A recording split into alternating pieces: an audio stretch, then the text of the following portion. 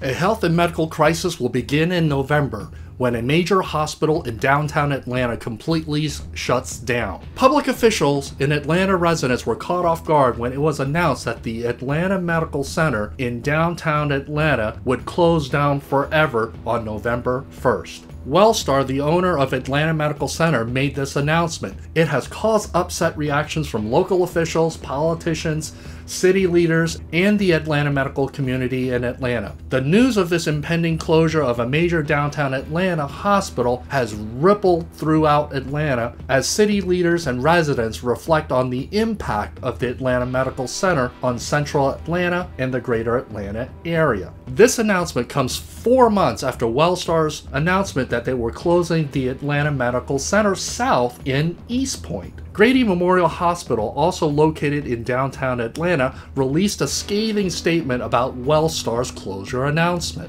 Grady Hospital condemned Wellstar's decision to close in part because Grady believes it will be further overwhelmed than it already has been, and that Wellstar is entirely driven by profits. Now, most of the information I report comes from the Atlanta local news coverage. I highly encourage every Metro Atlanta resident and anyone interested in relocating to the Metro Atlanta area to follow this very important story. This is not a trivial story. This is an important story because there are a lot of people who believe there will be a public health emergency. Having a major hospital shut down and losing its medical capacity will have unintended consequences, and those consequences may go long term. With COVID-19 and monkeypox virus still going on, along with the normal terrible medical events that happen to people, there is the potential for a health crisis in the Metro Atlanta area. To give you some perspective, Atlanta Medical Center has a capacity of 460 beds. Compare that to Grady Memorial Hospital, which has 989 beds. Grady Memorial Hospital has complained about overcapacity issues with its 989 beds.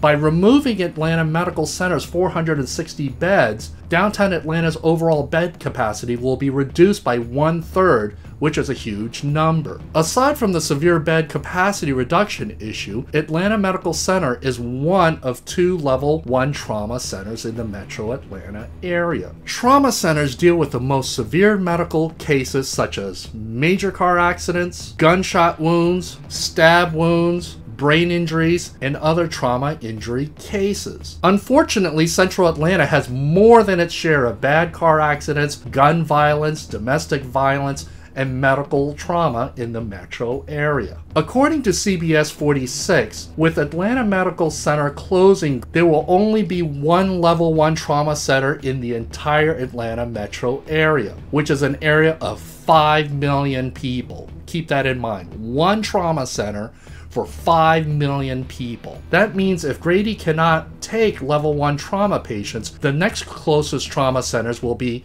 in the cities of Augusta, Macon, Chattanooga, Tennessee, and Birmingham, Alabama. The drive times to these places range anywhere from 1.5 to 3 hours away. In a medical emergency situation, these are definitely not short drives. The truth of the matter is that anyone can be a victim of a horrible car accident or a victim of a violent crime. No one is immune to this. That means whether someone lives in the rougher areas of downtown Atlanta or South Atlanta, or whether they live in the affluent areas of Alpharetta and Johns Creek, everyone will be in the same line to get into Grady's level 1 trauma center. In a major metro area of well over 5 million residents, it is shocking and disheartening to realize there will soon be only one place to go in the Atlanta metro area for level 1 medical trauma events. The impact of the impending closure of Atlanta Medical Center simply cannot be understated. All patients and future medical demand will have to be shifted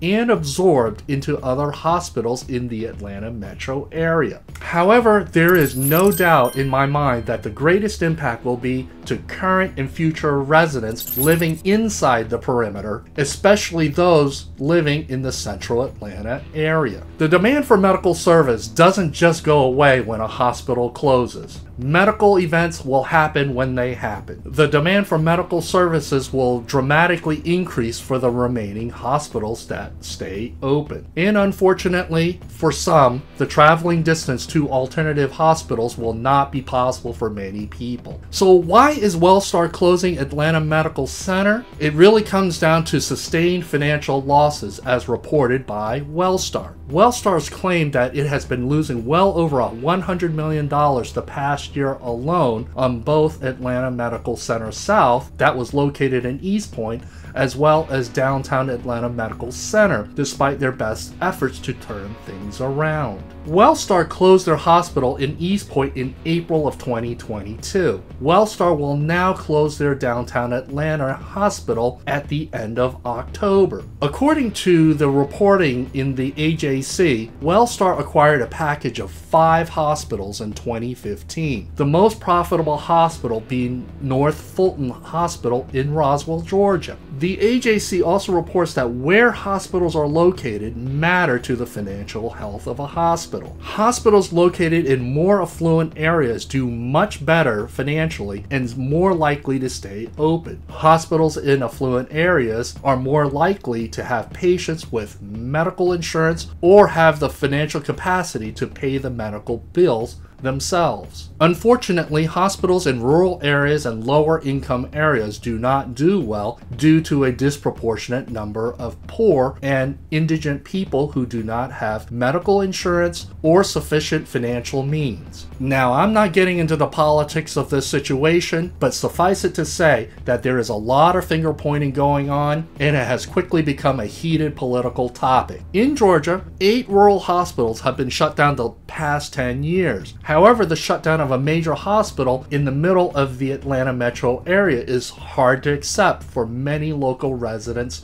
and local officials. On a personal note, I still think it's mind-blowing, which is why I'm making this very urgent video. By pulling out of both East Point and downtown Atlanta, Wellstar is clearly leaving behind all the ER cases, indigent cases, charity cases, violent cases, and uninsured cases in those areas. The message is clear. They're clearing out. Current and future residents who place importance in convenient access to medical care should always pay attention to this kind of news. Now, if you want to learn more about what I think about living in Atlanta, you should check out this next video. Thank you for watching. Please hit the like button, and I will see you in my next video.